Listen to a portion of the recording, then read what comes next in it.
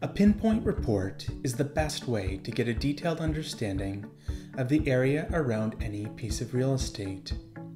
Along with a robust demographic picture of the trade area, they can also be used to understand the retail landscape, look at traffic volumes, map out your competitors' network, and understand the geosocial behaviors of the neighborhood. To create a report, you first need to designate a trade area. There are a few ways to do this. You can either start around a specific address by using the search bar or by right-clicking on the map. Or you can use the trade area drawing tool to draw a ring, drive time, walk time, or polygon on the map to represent the area you'd like to analyze. Let's use the walk time tool to analyze the area within a 15-minute walk of Fulton Market in Chicago. Navigate to the top of your screen and click the Trade Area drop-down selector and click Walk Time. Then drop it on the center of the Fulton Market to start the walk time.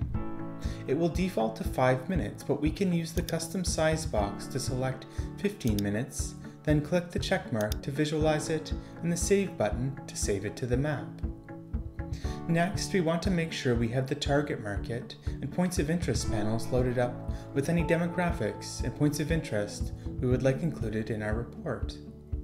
If you have geosocial data added to your account, you can also look at the social behaviors prominent around your report's location.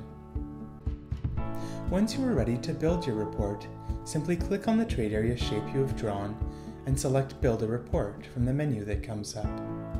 You now have the option to name your report and add in any of your own data points that you have loaded into the Layers panel. Make sure that all of the demographics and points of interest that you would like included are selected, and then click Create Report. Your report will load in another tab. Every report you create will have several sections, each digging into a different aspect of the trade area. The Overview section gives a general breakdown of your custom demographics, along with some comparisons to the surrounding county and details about the retail landscape. On the Demographics tab, you will find a detailed breakdown of exactly who lives in the trade area, how old they are, how much money they make, and more. In the Points of Interest section, you will see a breakdown of each of the points of interest brands and categories that you have brought into your report. If you have custom layers you have added to your report, they will appear here as well. Not only can you learn exactly how far away each of your potential competitors might be, but you can also get a sense of how saturated the market is with our saturation cards.